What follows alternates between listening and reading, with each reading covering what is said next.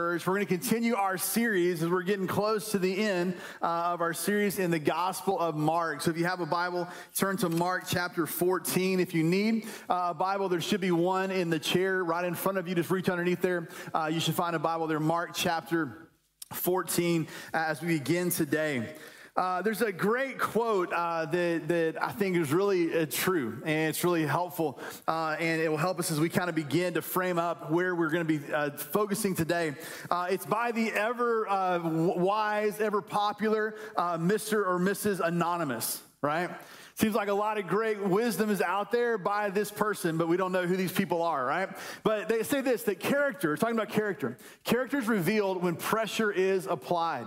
That character is revealed when pressure is applied. So it's really this idea that if you want to know who a person is, because that's what character is. Character is who a person is really. It's a measure of who a person is really.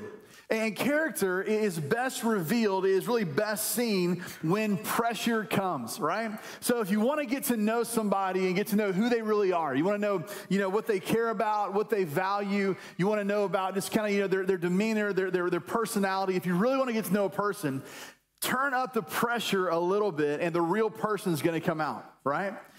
We see that in so many different ways throughout life. You may get caught in the traffic jam on 45 yesterday, kind of going north, right? You're lucky to be back is what I heard, right? Like, I heard it was insane. Now, I'm going to assume, because I know some of you people, and you're really great people, that you kept your cool the whole hour and a half that you were stuck on 45, right? But I'll be honest with you, for me, sometimes, man, if I'm running late, and I hate being late, and there's traffic, and all these people don't know how to drive, and they're not letting me do what I need to do, like sometimes, if I'm honest, man, that pressure turns up, and every now and then there's a little bit about who I am on the inside that kind of pokes its head out that I'm not a big fan of, right? Because when you apply pressure, that character comes out. Maybe you're facing a financial struggle or situation. You got an unexpected hospital bill, or your AC goes out, and you had a vacation planned, or you just kind of had this week planned, and you got enough to get by, and all of a sudden you got this extra stress added. And it's funny how when those times come, that sometimes our character creeps out a little bit, and you get to see really what a person is all about. See, that whenever we have this kind of relationship between adversity and character, it's really an important thing. James Lane Allen was a writer back in the 1800s, early 1900s. He said it this way, that adversity does not build character, but it reveals character, right? So whenever we face adversity, we oftentimes get a glimpse, a really deeper glimpse at who a person really is, what they're really all about when everything just kind of goes crazy or goes haywire, they face that difficulty. Well, in our passage today, we get to see Jesus in a time of adversity, in a time of difficulty. A time that probably up until this point in the life of Jesus throughout the gospel, we have not seen him having to face this level of pressure, of anxiety, of stress. And we see in this moment that adversity reveals some things to us about Jesus. And I want us to focus on that today, because that picture of Jesus, how he responds to this difficulty, how he responds to adversity, and really what he does in these moments, I think has some really important lessons for us, because we're all going to find ourselves stuck on 45. We're all going to find ourselves facing financial difficulty. We're all going to find ourselves maybe walking through, really, really difficult, trying times that would make 45 look like a cakewalk.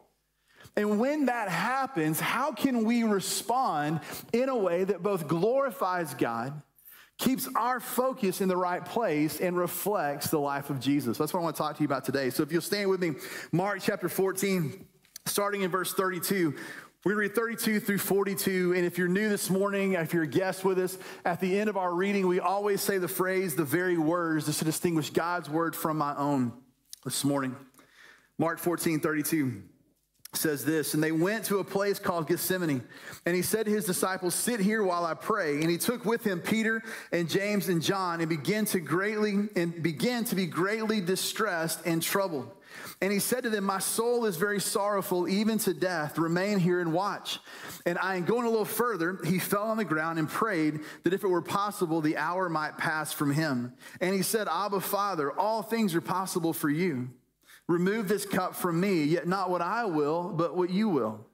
And he came and found them sleeping. And he said to Peter, Simon, are you asleep? Could you not keep watch 1 hour? Watch and pray that you may not enter into temptation. The spirit is indeed willing, but the flesh is weak. And again he went away and prayed, saying the same words. And again he came and found them sleeping, for their eyes were very heavy, and they did not know what to answer him. And he came a third time, and he said to them, are you still sleeping and taking your rest? It's enough. The hour has come. The Son of Man is to be betrayed in the hands of sinners. Rise, let us be going. See, my betrayer is at hand. You have a seat, thanks. So we see in this passage of Scripture, Jesus in a moment of incredible pressure, incredible stress, incredible anguish, and feeling the weight of what he was soon to experience on the cross. So to kind of put in context of where we are in the life and the story of Jesus, Jesus is simply hours away from being arrested and betrayed by one of his disciples.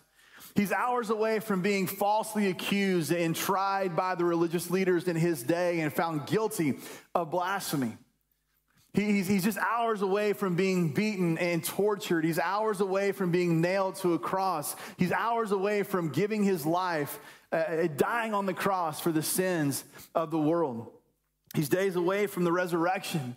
But in this moment here in the garden, we see Jesus feeling the pressure and the weight and the adversity that was coming to him because of the cross and what lay before him.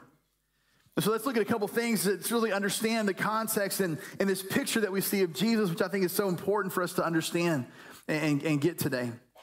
Look at verse 32, Mark 14. It says, and they went to a place called Gethsemane, and he said to his disciples, sit here while I pray. So he and his disciples just finished celebrating the Passover together, instituting what became known as the Lord's Supper, where he took the bread and the cup at the end of the meal, and he said, this bread now represents my body, which will be broken for you. This cup is now my blood that will be shed for you. And he introduced the idea of this new covenant that was coming and salvation that was going to come. And so they go to a garden called Gethsemane. It's a word that means olive press. It was a place of crushing where they would crush the olives, and they would take the oil from the olives and they would sell it and they would use it. And so they find themselves in this garden. And as they enter the garden, Jesus says to 8 of his disciples, stay here while I go in. And it says in verse 34 that he takes Peter, James, and John. Look what it says. And he took with him Peter and James and John and began to be greatly distressed and troubled. And he said to them, my soul is very sorrowful, even to death. Remain here and watch. So they enter the garden. He says to the 8, listen, stay here. I'm going to go pray. And he takes 3 with him. He takes Peter, James, and John. So Jesus had his relationship with 12 of his disciples. At this time, there's 11 because Judas, the one who would betray him soon, has already left to go and to bring the mob to arrest Jesus here in just a little bit of time, in a couple hours, in the context of the passage. But Jesus takes these 3 with whom he had an even more intimate relationship with, a deeper relationship with. They were ones that he spent even more time with. And he takes them further along in the garden, and he says to them, hey, he says, listen, the distress and the sorrow and the weight and the pressure that I'm feeling, he says, I'm sorrowful even to death. That he says, listen, that what I'm experiencing, what I'm feeling, is very real, and it's so deep, and it's so sorrowful that I feel like I'm going to die. And he says to them, listen, remain here and just keep watch. Like just be with me in this moment. We see a picture of Jesus here that we don't see often throughout Scripture. We see Jesus at this place of extreme vulnerability. We see Jesus at this place of struggle. We see Jesus really in the fullness of his humanity. See, the character and the person of Jesus is one that is fully God, but it's also fully man. And a lot of times it's real easy to see the fully God part as he heals people, as he teaches, as he performs miracles. And in this moment here in the garden, we see the humanity of Jesus on display. We see that in this moment, as he was moving toward the cross, that Mark uses words, that express the strongest possible anguish. We see that Jesus was not standing and praying like would typically be done, but he has fallen on the ground just because of the weight and his sheer desperation of that moment. We see that in this moment that Jesus is vulnerable, that he wasn't immune to pain, to stress, to pressure, adversity. We see that Jesus was carrying the weight of this difficulty. He wasn't numb to what he was facing. Jay Brooks is a commentator and author, said this about this passage. He said, Mark indicated that Jesus did not die with stoic apathy as though death had no consequence. He really hurt as he approached on the cross. See, I think this is such an important picture of Jesus because it helps us understand the fullness of who he is and who he is for us. Isaiah 53:3, the Old Testament prophet spoke of the Messiah, the one who would come one day that we know is Jesus Christ, that Jesus fulfilled that he was the Messiah. It says this about that Messiah. He says this about Jesus, that he was despised and rejected by men, a man of sorrows and acquainted with grief. This is an important picture of Jesus because it reveals to us that Jesus knows pain. Jesus knows adversity. He knows stress. He knows what it's like to grieve. He knows what it's like to be betrayed by those who you've invested in and spent time with. He knows what it's like to be falsely accused. He knows what it's like to die a death that you don't deserve. He knows all of those things. And so what that says to me, and it says to us today, is that for those of us who follow Jesus, who have made him our Lord and Savior, that he's not immune to what we're going through. He's not unaware of the difficulty that comes in life. That when we turn to him and we look to him, he doesn't look at us and go, I don't really understand what you're going through because I'm God. He says, though I am God, I know fully what you're experiencing. And so we can turn to the Messiah, our Savior, as one who understands. He gets it. He faced here in this point, extreme difficulty. And so what do we see about Jesus in this moment where he faced what I think was probably the most difficult circumstance of his earthly time up to this point? Well, we see this. If you're taking notes, maybe write this down. That when Jesus faced the most difficult circumstances of his time on earth, he prayed. That when Jesus faced the most difficult circumstances of his time on earth, he prayed. That when Jesus found himself overwhelmed, when Jesus found himself struggling, when Jesus found himself sorrowful, when Jesus found himself carrying the weight of everything that was to come before him, his response was to pray. His response was to pray. If I'm honest with you, I think in my life sometimes prayer is not the go-to. Prayer is not the first thing I think about. Prayer is almost sometimes the afterthought of how I want to deal with the situation. I believe in prayer. Maybe I'll throw up a little prayer, but I want to try to handle whatever's going on my own. Because why? It's what we're taught to do. But Jesus, fully God, yet fully man, in his moment of extreme adversity and difficulty, the character that we see, the person of Jesus we see, is one who turned to prayer. And so if Jesus turned to prayer in difficulty, why do we sometimes hesitate to turn to prayer in the most difficult circumstances of our lives? What I want to do in our time today is I want to not just encourage us with here's how Jesus responded, but I want us to look at the prayer that he prayed in this moment. Because I believe what we see through the prayer of Jesus in this moment is something that can be helpful for us as we understand God, as we understand Jesus, as we understand prayer and understand how we can respond and how we should respond when we face our own difficulty in this life. I was reading an article about this passage I was studying this week, and the author, a guy named John Piper, he called this the greatest prayer in the world. said it's the greatest prayer in the world. And I borrowed that idea for the title of this message today, because I think when we look at this, we see what was probably the greatest prayer that could ever be prayed.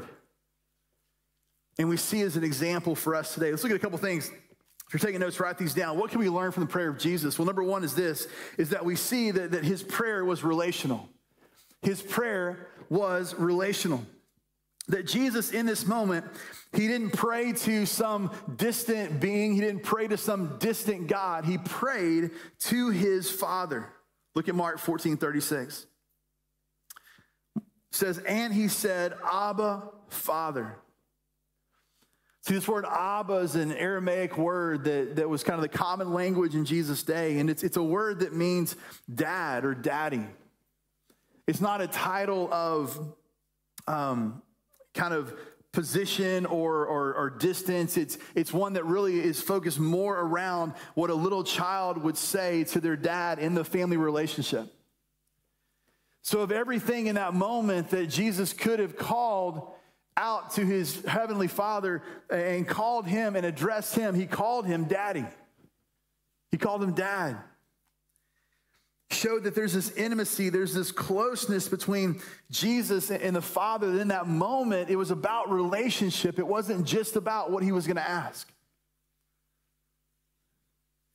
You know, that same thing in that same way is how he taught his disciples to pray back in Matthew chapter 6, verse 9, when they asked him to pray.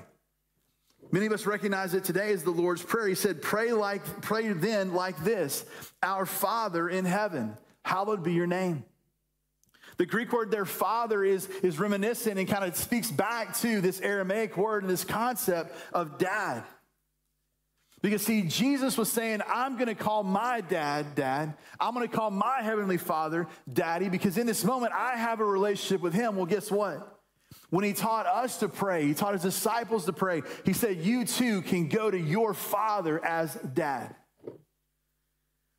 Because John 1:12 tells us this, but to all who did receive him, who believed in his name, he gave the right to become children of God.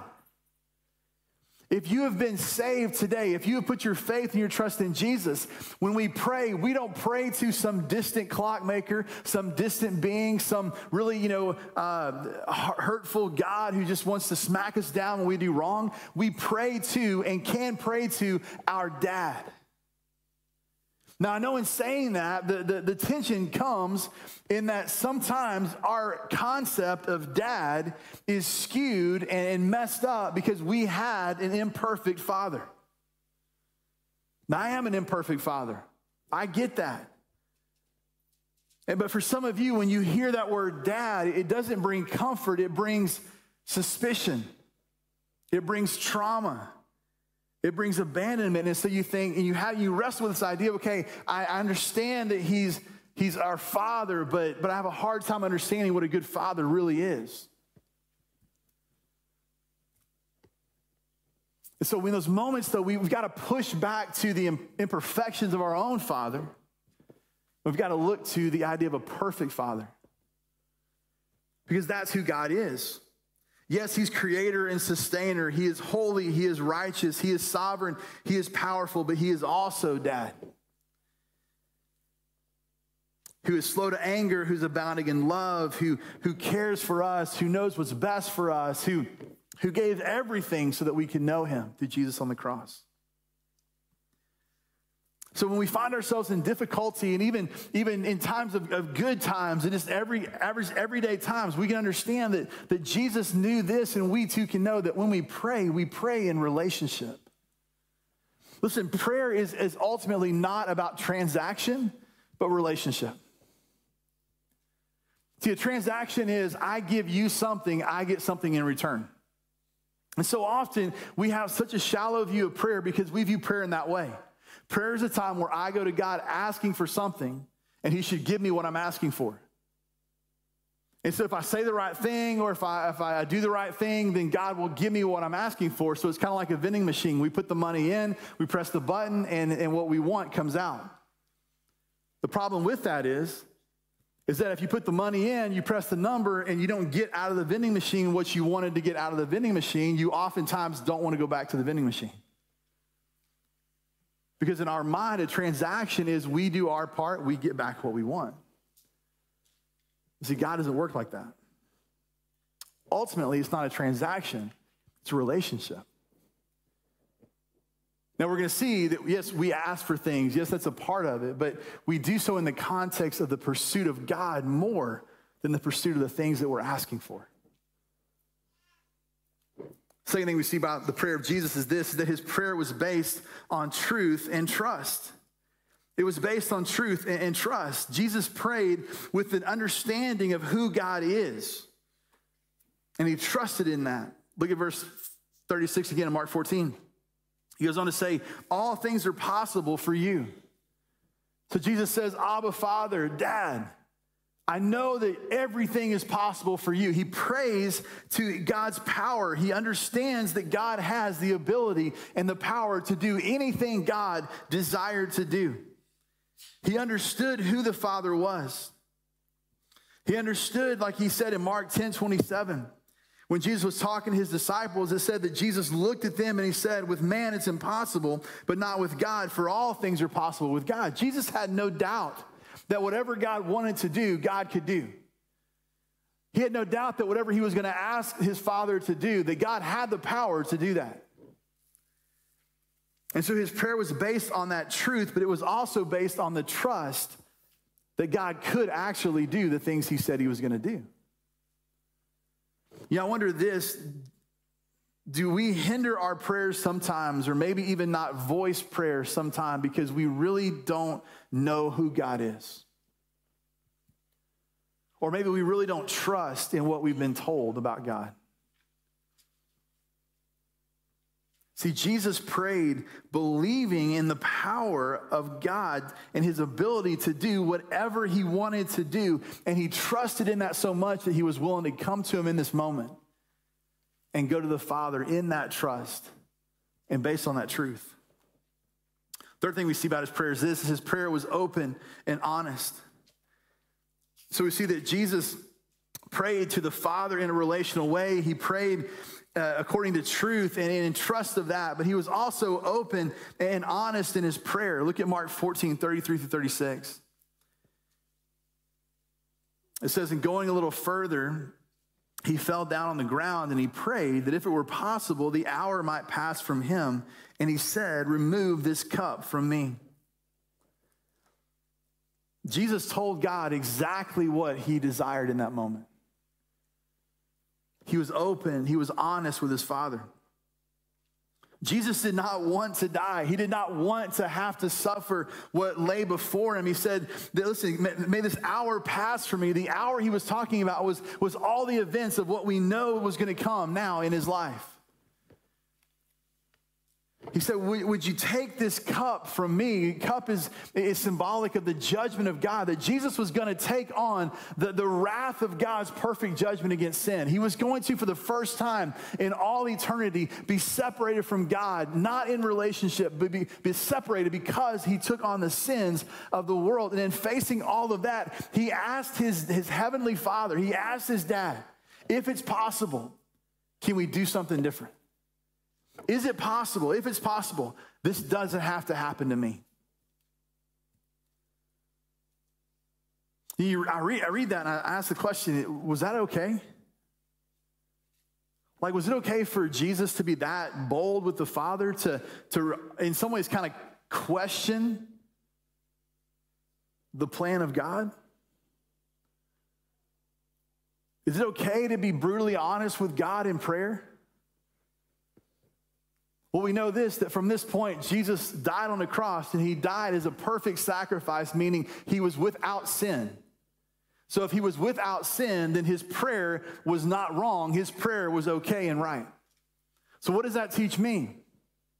It teaches me that I can and need to be honest in my prayers to God. You know, it's funny that we wouldn't be honest because God already knows anyway, right? I was thinking about this as a parent. Have you ever tried to entrap your kid? All right, here's what I mean. Like, have you ever known your kid did something wrong, but you just didn't walk in and let them know that you knew, but you just kind of questioned them a little bit? So like, you know the answer, but you ask the question like, hey, did you do that? Or, hey, what happened here? And they kind of start telling the story. So you ask a follow-up question to try to dig a little bit deeper. Because what you're wanting to know is, are they going to trust you enough to be honest with you? Right? And so you ask the question, and they're kind of trying to feel you out, and they're thinking in their mind, like, does he know? Does she know? And then finally, if you're skilled enough, you ask the right questions, and all of a sudden, they just let it out. And they're not telling you something you don't know, but now that they've told you through relationship, you can respond to that differently, right? And then as they get older and you do that, then after the punishment or conversation or whatever happens, they come back and ask you, they go, hey, did you know that? You're like, yeah, I knew that, right? And at a certain point, what you want them to understand is, listen, I know, I'm going to find out. Why do we act like that with God sometimes? Why do we try to hold back sadness, frustration, our desire, the things that are bothering us, as though if we say them to God, we're going to like bring him into some conversation that he doesn't already know about? As a dad, I want my kids to be honest with me. I think God wants us to be honest as well. We don't have time to read it this morning, but if you go through the next section in verses, what you see is not only did Jesus pray openly and honestly, but he prayed over and over and over again, openly and honestly. It says that he went and prayed, and he came back to the disciples, and they were asleep, and he challenged them and kind of corrected them, and there was some frustration because they couldn't stay awake. And then he goes and he prays again. And then he comes back, and he went back multiple times to pray, and it says that he prayed the same thing. Luke says that he prayed with earnesty. He prayed in a way that reflects what he taught to the disciples in Matthew chapter 7, verse 7 and 8. In Matthew 7 and 8, it says, ask and it will be given to you, seek and you will find, knock and it will be open to you. For everyone who asks receives, and the one who seeks finds, and the one who knocks it will be open to you. It's this idea, listen, that we can come to the Father multiple times. We don't have to ask one time. That when something's on our mind, when something's burdening us, it's okay to pray, not just a one-time kind of Hail Mary at the end of the game kind of deal, but we can come back to him again and again and again, because in honesty, we can share with him whatever's on our heart, whatever's on our mind. We can be honest with God. Because that honesty grows the relationship, and prayer ultimately is about the relationship. It's not just simply a transaction.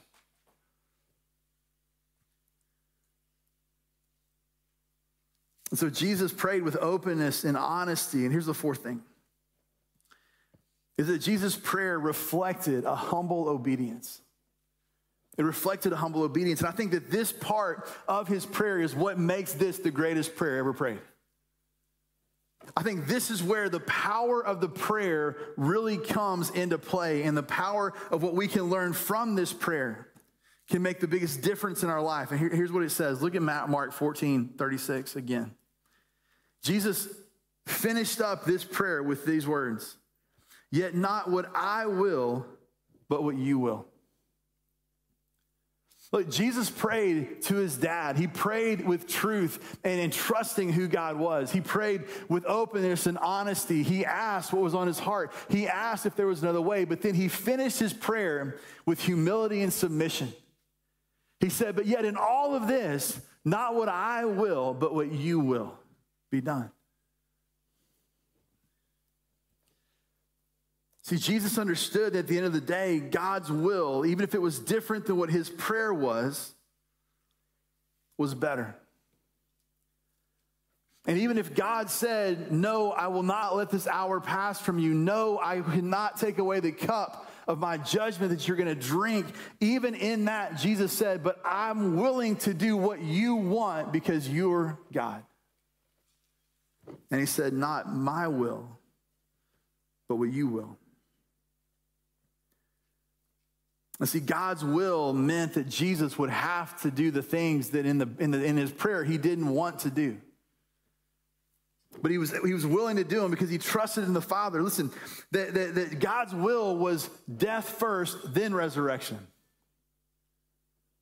It was sacrificing Jesus' life on the cross, then we can be forgiven. If Jesus hadn't been willing to go to the cross, there would be no resurrection.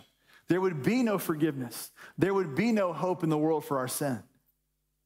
But Jesus prayed, not what I will, but what you will.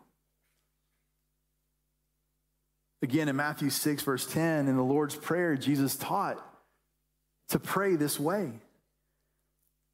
Verse 10 says, your kingdom come, your will be done on earth as is in heaven. Jesus believed this so much that he believed it all the way to giving his life on the cross. Because he believed that God's will was better than even what he in that moment was asking.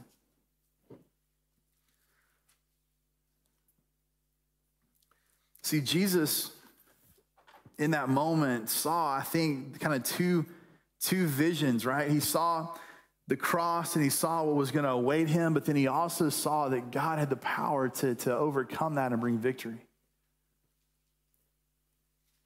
So I think sometimes we wrestle choosing God's will over ours because we focus only on the difficulty or the adversity that we're going to face in that moment, and we forget about the victory that God says is to come. See, but Jesus thought about both, and he was willing in humble obedience to follow God and his leading in that moment. And I think that's really where the power of that prayer comes into play. It was that he was willing to say to the Father, listen, this is what I desire, Dad. This is what I'm asking. But at the end of the day, what you want is more important than what I want. Your will over my will. You know, it's interesting that the setting of this prayer was a garden. So one of the things Pastor Brian talks about a lot is that when Scripture includes location, the location is often significant. Like, where did something happen? If it's going to say it in the Bible, there's probably significance there. And it's interesting quickly that this prayer happens in a garden. And it was in the garden that Jesus chose God's will over everything else. See, but that's not the only time we see the significance of a decision being made in a garden, right? If you go all the way back to the book of Genesis, we see the creation story. The Bible says that in the beginning there was God. God created the heavens and the earth. So God creates everything, and he creates Adam and Eve in his own image, and he places them where? In a garden, Garden of Eden. And he says to him, work the garden, everything you see is yours except for one thing. Don't eat the fruit from the knowledge of the tree of good and evil. Well, if you know the story, you know what happens. Satan, the enemy, comes and he tempts Adam and Eve to not do what God said, but to do what they want to do. And so in a moment, they take the apple, or some people say it's an apple, probably wasn't an apple. They take the fruit, and they eat the fruit that God told them to not eat. In that moment, we see that sin enters into not only their lives, but the world, and the sinfulness of mankind is something that it's continued throughout our life. And that sinfulness separates us from a relationship with God that we were created to have. You see, it's as if in the Garden of Eden, Adam and Eve said, God, not your will, but my will be done.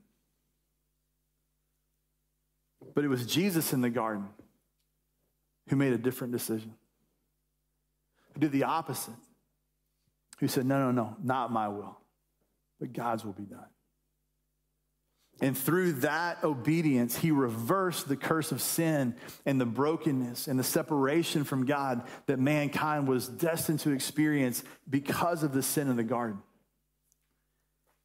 And he went to the cross to die the death of the penalty of sin so that we, even though we at some point in our life, every single one of us have said, and probably multiple times, God, not your will, but what I want, my will be done. And we sin before him. Jesus said, because I said the opposite, because I made a different decision, because I said, God, your will, not my will, Because of the cross, we can be forgiven.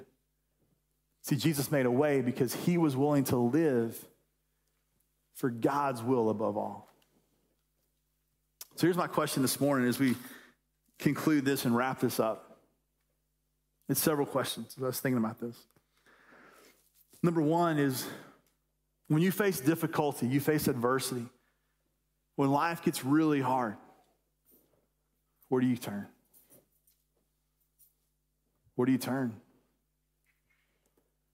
See, Jesus, when he faced the most difficult circumstances of his time on earth, he prayed. Not as an afterthought, not as just a routine. He prayed because he believed that prayer was powerful, that prayer had a purpose, and that God in prayer met with him. Where do you turn? Where do we turn when we face difficulty? Do we turn to prayer? And if so, do our prayers reflect the prayers of Jesus in that moment? Do we pray in relationship with God, or do we simply pray as a transaction with God? Do we pray in the knowledge of who God is because we spent time getting to know him, and do we trust in what we've come to know?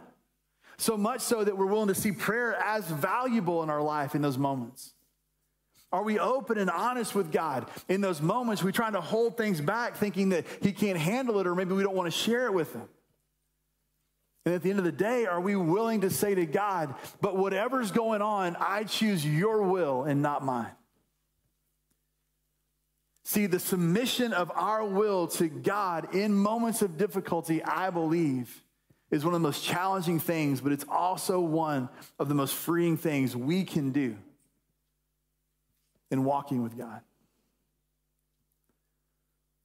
So this morning, do you have something going on in your life?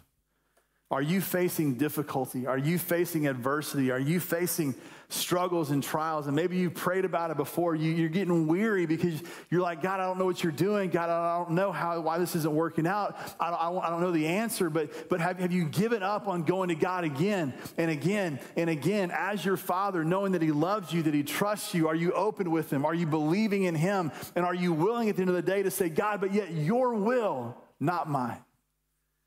And find freedom and submission.